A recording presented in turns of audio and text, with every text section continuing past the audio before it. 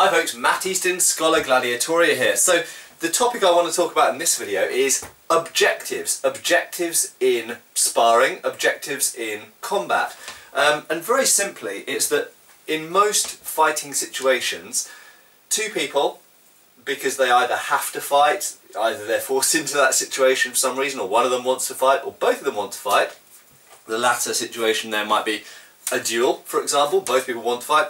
A situation where both people have to fight might be a sort of war situation where both people are drafted soldiers and they're being forced into combat. A situation where one person wants to fight but another person might not want to is a self-defense situation where one person might be drunk or angry or have a vendetta of some sort and the other person doesn't want to fight but is fighting for self-defense reasons. So there's all sorts of scenarios where two people fight each other, and they lead to very different types of fight and very different sort of eventualities and results and just the way that the fight might look as well. And that's even ignoring all of the other contextual factors such as where they're fighting, whether it's night or day, what kind of weather it is, what kind of ground they're on, whether there's multiple opponents or whether it's just two people, whether they've got weapons or they're unarmed or they're improvised weapons or weapons that were planned and they're carrying weapons, what type of weapons. So many different variables. But if we just take this at its most kind of basic level and talk about objectives for a minute. So I've been running my club, Scholar Gladiatoria, in London since, officially anyway, since 2001. We were unofficially started in the year 2000. And I've been training in HEMA since 1997. And over that time, I've had many periods of time when my training partners stayed the same for a period of time. That's not to say that obviously new students were coming in and out of groups that I was in or groups that I was running. But in terms of the more senior students, they often stayed the same for quite a long, protracted period of time. And what can happen, and I'm sure many of you out there when you've been training in martial arts or even sports of any sort really, where you always have the same opponent, you get to know each other very well. And you can get yourself into a real sort of working within a box, and it's very difficult to break out of that box because you know your opponent, who's actually a training partner, you know them very well, and obviously most of the time you're not trying to hurt each other, you're trying not to hurt each other, but you know them very well and you know the kind of things they do, you know their tricks, you know their techniques, you know what they know. Occasionally your opponents or training partners might level up, they might suddenly get better, and this happens, and in my experience progression in martial arts is not normally a curve like that. It's usually in little steps, and sometimes I've known training partners, and I still see it to this very day, who I've known for years, and they kind of on the same level for years, and then suddenly they get better, and it just happens like that. But you can get into a situation where you very much know your training partners, you know your opponents, and it's very difficult to get meaningful sparring with them because you always kind of know what each other's going to do, and it kind of cancels out therefore. Real fights are very rarely like this because of course when you fight someone, whether it's self-defense or war or duel or whatever, you usually don't know that much about how your opponent fights, and you usually have to find out very, very quickly what kind of opponent they are, get the measure of them, and fight the best that you can against that kind of opponent. And equally, even if you know a bit about them, the psychology of the situation might mean that in one given context they fight very aggressively, in another they fight defensively. You know, they could be, as mentioned before, they could be drunk, or they could be tired, they could be fatigued from marching, all sorts of variables in there. So you never really know what you're going to get with an opponent, and the same goes in tournaments to an extent as well. And I think that's one of the main virtues of competition fighting. I know a few people, including a few instructors, who only fight within their groups, and I really think that they're missing out on a big opportunity in HEMA or in any martial arts or fencing or whatever, of coming up against people where you really don't know what to expect when you start fighting them. And to me, that's much more like a real fighting situation. It's very, very interesting. It's also very nerve-wracking. I find it, you know, I get very nervous in competitions, not just because of what people might think of me or what I might think about my performance of these kind of things, but also because you come up to fight someone, and even if you've seen them fight someone else, you might have some clues about how they're going to fight. Until you're actually fighting someone, it's a very different experience, and you don't really know what to expect from your opponent. I had a situation this year when I came up against someone in tournament, and I'd seen that person fight in tournament before, but when they came up against me, they fought entirely differently to how I'd seen them fight in the past. So you never know what you're going to get with an opponent unless it's a regular training partner in a tournament situation, and obviously in real life this is true as well. Now, going back to objectives, the real point I want to make is that I have found training within a club, or even within 2 or 3 clubs, you get to know your opponents and you can kind of get stuck in this box, and to break the sparring or sort of training experience out of that box and experience a bit more unpredictability and also a bit more realism from my point of view, a really useful tool is objective-based sparring, and this is something that in Schola Gladiatoria, at least the SG1 class in London, and to a degree our Woking class as well, we are starting to bring in more objective-based sparring. So rather than just starting about and going, okay, let's fight to 5 points or 10 points or whatever you want to fight to under this rule set, off we go, and we're basically both trying to do the same thing. What we've started doing is actually giving people jobs, and this is more like most real fights, because in most real fights you're not just trying to beat the opponent. In a duel that might be the situation, but in many fights that's not the situation, that's not the context.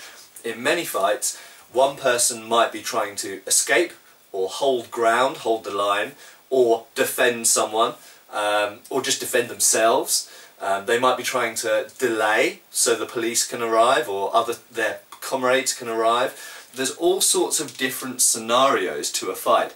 And equally, an attacker, someone who starts the fight essentially, assuming that it's not a duel and both people have agreed to fight, the attacker might have many different objectives. They might be trying to kill you as quickly as possible.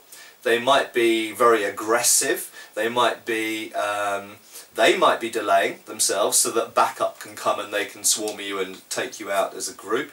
There's all sorts of... They might be trying to steal something from you. They might not necessarily be trying to kill you. They might be trying to disarm you, to arrest you, for example, if they're police, or, you know, like I say, to rob something off you. They might think, well, fine, if I can, you know, incapacitate the person and rob from them, steal from them, I'm not that bothered about killing them, or whatever. And there are other contextual things you can bring into objective-based sparring or tournaments as well, where you can say, for example, one person's sword is an S-stock and can't cut, it can only thrust, or you could say, the example I gave before, one person, your objective is to disarm the opponent, maybe because you want to, in a medieval context, you might want to take them ransom, take them hostage and ransom them to their family, because there's lots of money involved in that.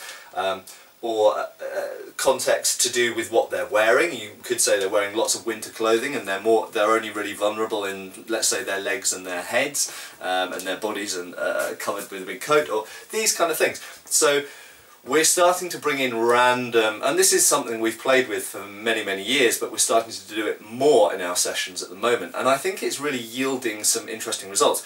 And I think one of the key reasons for that is not only because real fights have objectives and context to them, which sparring generally doesn't, or only has one context and only has one objective, and that is to win a number of points, which is not very like most fights. But additionally, it has an added training benefit, and that training benefit is that, generally speaking, regardless of whether it's someone you like or someone you don't particularly like, or whether it's someone you train with a lot or someone you don't train with very often, generally speaking in sparring, most people are trying to do as well as they can. That is, get hit as few times as possible and hit the opponent as many times as possible. However, one of the problems with that is that means that, and this is very much the case in tournaments, and you can see it clearly, people limit themselves to the techniques that they know they can most reliably make work. And the problem therefore, and I've seen this over the course of many years in my club, but I've seen it in other people's clubs and I've seen it in tournaments, the problem therefore is people don't expand their repertoire. They stick to just doing the same old thing over and over and over again. And unfortunately, some people who aren't even very good still stick to doing the same thing over and over and over again. And if there isn't an impetus, and almost a freeing mechanism to encourage them to try new things and practice new things within sparring, then they're not going to do it, and they're not going to learn how to do those new techniques in a sparring context or in a fighting context.